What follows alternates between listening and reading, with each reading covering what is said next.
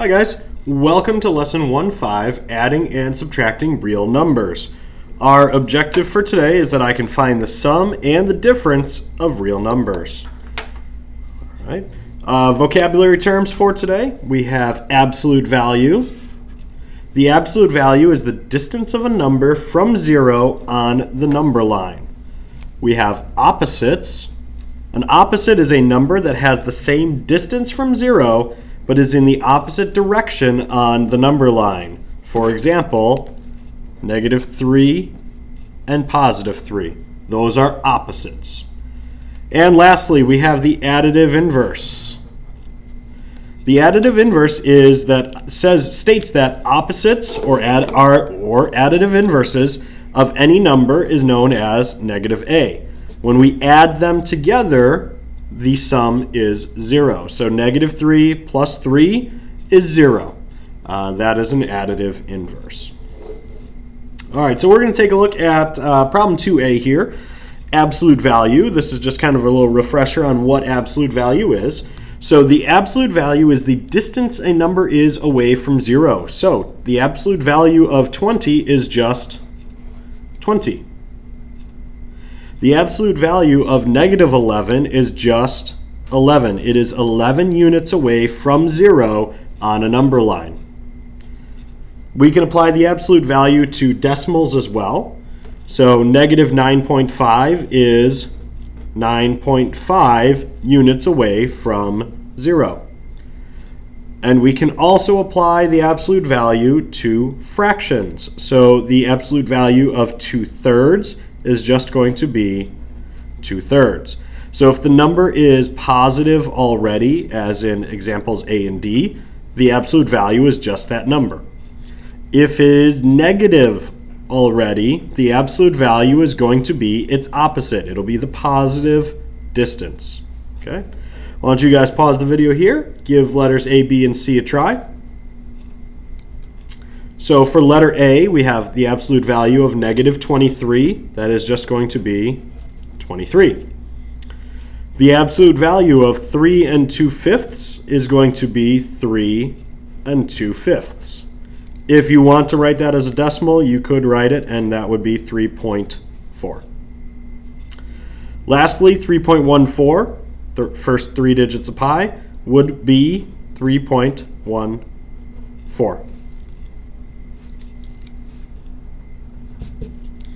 Okay. Now we have a key concept out of the textbook here, adding real numbers. And when we are adding numbers with the same sign, we add their absolute values and we keep the sign. So 3 plus 4 is 7. Both were positive. The ending is positive. -3 plus -4, they're both negatives. We add the absolute values, which is 3 and 4, gives us 7. We keep the sign of the two addends, which is negative. When we're adding numbers with different signs, we subtract their absolute values. 4 minus 3 would be 1, and then the sign is for the addend, or the piece, that has the greater absolute value. So 4 has a greater absolute value than -3 does, so it's going to be positive. In this case, -4 has a greater absolute value than 3 does, so it'll be negative. All right, so let's take a look at a couple examples in problem 2, adding real numbers. So we're going to simplify each expression using addition. Those are our directions. So 3 plus 4 gives us 7. Letter B, if we're looking at -2 plus -3, we add together the absolute values of each number, so 3 plus 2 is 5, and our sign on both of them is negative, so it's going to be a -5. Letter C, -3 plus 5. Now we've got 1 is a positive, 1 is a negative, so we're going to subtract their absolute values. 5 minus 3 is 2. 5 has the greater absolute value, so it's going to be a positive 2. Letter D, -5 plus 3. We subtract our absolute values. 5 minus 3 is 2. And 5 has the greater absolute value, so it's going to be a negative 2. So why don't you guys try letters A, B, C, D, and E. F, I forgot to put a question in. And double check your answers, and we'll see in a second. So 7 and negative 3, they are opposite signs. We are going to subtract them. So 7 minus 3 is 4. And 7 has the greater absolute value, so it's going to be a positive 4. Negative 10 plus negative 2, they both have the same sign, so we just need to add their absolute values. 10 plus 2 is 12. They are both negative, so it's negative 12. Letter C, we have negative 3.1 plus 6.7. Different signs, so we're going to subtract their absolute value. 6.7 minus 3.1 is going to give us 3.6. 6.7 has the greater absolute value, so it remains positive. Letter D, 2/3 plus negative 5/6. Well, we got to do some work with these fractions to make sure we can compare them. So let's convert 2/3 into 6. So we need to multiply the top and the bottom by 2. So we have 4/6 plus negative 5/6. So we have 1 is a negative, 1 is a positive, so we're going to subtract. 5/6 minus 1/6, or 5/6 minus 4/6 is 1/6.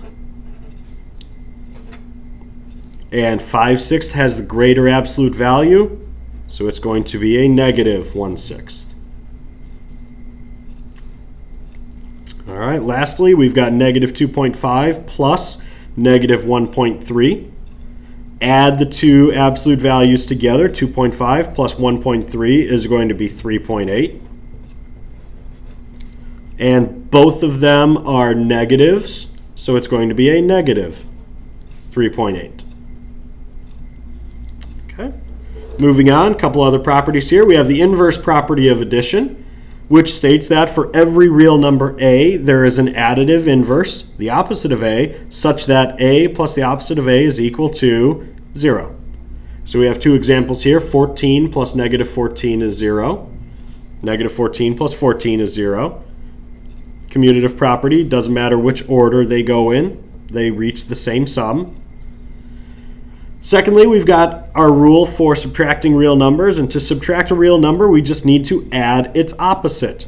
So a minus b is the equivalent expression to a plus the opposite of b. All right, so in our examples here, we have 3 minus 5 is the same as saying 3 plus a negative 5, which would give us negative 2. Okay. All right, so problem 3 is going to be subtracting real numbers, and we want to simplify each expression. So let's just start with 3 minus 5. We're going to change this into an addition problem. So it'll be 3 plus a negative 5. And now we're doing the same thing we did in the previous problem. We are just subtracting the absolute values and taking whichever one is greater. So 5 minus 3 is 2. And it'll be negative. Letter B here, what do we see? We have a double negative, so we need to pay attention to that. Take this, skew it, same change opposite. I like to just draw a giant plus sign in between. 3 plus 5 is 8. Okay? Same thing for letter C. We've got 3.2 minus negative 9.8. Well, we can change this to addition and take the opposite of this. Make it 3.2 plus 9.8. 3.2 plus 9.8 is 13. Same for letter D. We can change this to a plus sign. 4 plus 6 is 10. So So why don't you guys give A, B, and C a try, and then come on back and we will check your answers. So for letter A, we've got -3 minus a -6. We have a double negative there, so we need to skew it. So we have -3 plus 6. So 6 minus 3 is 3. 6 has the greater absolute value, so it's going to remain positive.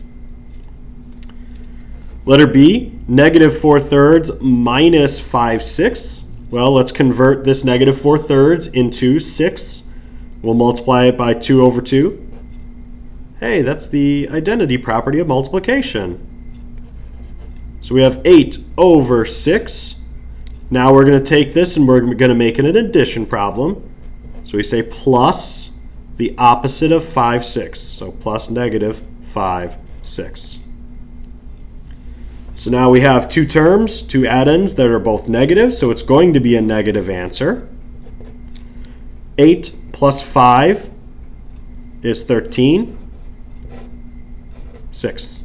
And you could just leave it as the improper fraction. You don't need to write it as a decimal. You don't have to write it as a mixed number. You could just leave it as the improper. Just make sure that it is reduced whenever we have fractions. All right, 1.7 minus 4.6. We can convert this into an addition problem. So we have 1.7 plus -4.6. And that is going to be -2.9. Okay. Our last problem for the day is going to be a couple word problems, adding and subtracting real numbers. So we have a story. We have a robot submarine that is going to dive 803 feet to the ocean floor. Then it rises 215 feet as the water gets shallower. The sub then dives 2,619 feet into a deep crevice. And then finally it rises 734 feet to photograph a crack in the wall of the crevice. We want to know what is the location of the crack in relation to sea level. So we start off with, we are at sea level and we dive 803 feet. So we go -803 feet. Our next step is, it is rising 215 feet. So we add 215. The sub dives 2,619. So when we're diving, we're going down, so we're subtracting 2,619. And lastly, it's going to rise 734.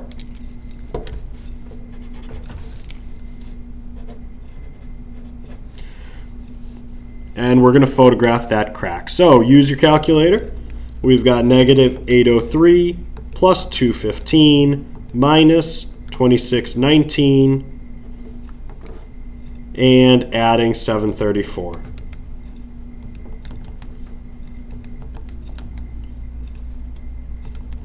And we come up with -2,473. So what does that tell us? It is that the crack is 2,473 feet below sea level. Okay.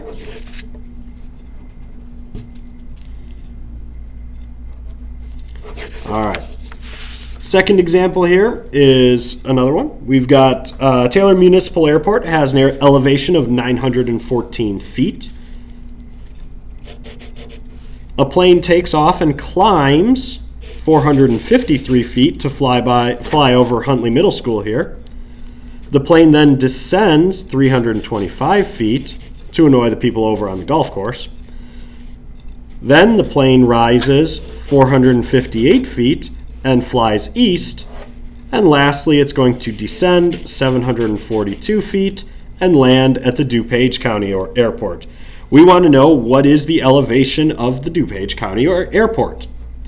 So we're going to start off with, here in DeKalb at Taylor, you are at 914 feet above sea level. we are going to take off and the plane will climb 453 feet to fly over HMS. The plane descends or goes down 325 feet so that it annoys the golfers. And then the plane rises 458 feet before it flies east. And then lastly, when it comes in and lands, it's going to land and descend 742 feet. So we plug all these numbers in. 914 plus 453 minus 325 plus 458 minus 742. Type it all into your calculator and you find that the altitude at the DuPage Airport is 758 feet above sea level.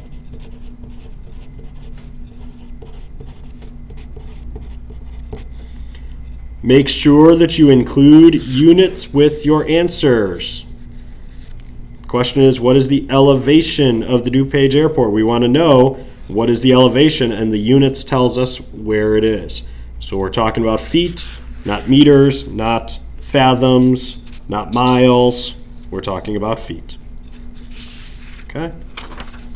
Last thing, guys, as always, rate your level of understanding after watching this lesson and working through the practice problems, 1 to 4 scale. Write any questions that you have that you can bring up in class, and write yourself a paragraph summarizing what it is that we did in this lesson. All right, that's all for tonight. We will see you in class tomorrow.